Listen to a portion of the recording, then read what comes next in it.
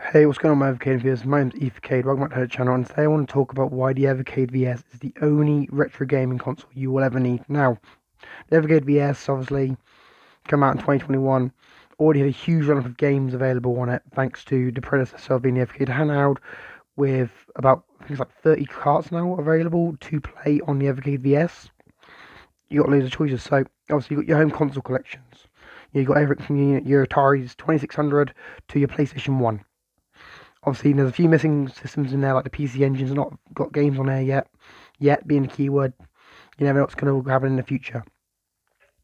Then you've got the microcomputers. Obviously, you've got the C64 collection, which is shown here, and obviously, it's been confirmed that we're getting Amiga games next year on Evercade, which opens the door to widely new possibilities of thousands of more games and developers and all sorts, as well as homebrews. And then you've got the arcade games from arcade legends like Ireme, and we're getting Turplane, we're getting all these other stuff. So the game variety alone is enough for you to want to get VS. Also, another major point on why it's the only ever retro console you need. Sorry.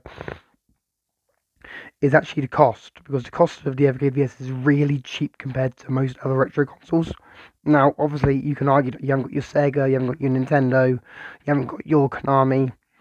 There's a lot of game developers that haven't signed on to release games on Evercade, but there's a lot of games on Evercade.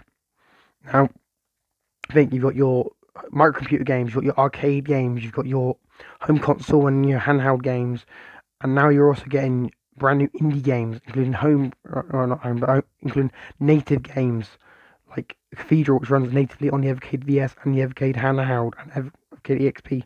So if you're looking for a way to play classic games, this is a cheap alternative. Now, people will argue, well, a lot of the games on here are shovelware.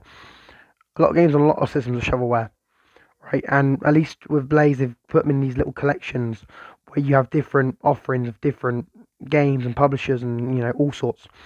Some collections have 2 games, some have 20. It's all about choice and it's all about variety, which is another good big thing. Because take Renovation, the Renovation collection, right? Getting a single one of those games on the original hardware would cost you about $400. In places like UK, like where I live, Renovation never released their games over here, so we can even get their games without having to import them. Whilst with the Evercade, you can then just get the cartridge for like, what, 17, 18 pound, pop it in your VS, boom, Bob's your uncle.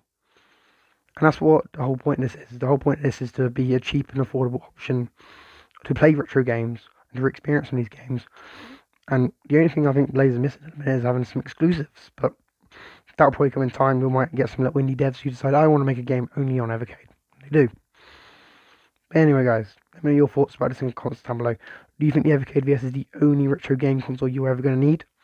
Or do you think, you still get Sega Dreamcast or Sega Saturn or, 3DO, who owns a 3DO in 2022? Let me know your thoughts in the comments down below. I've been Evercade signing out. Peace.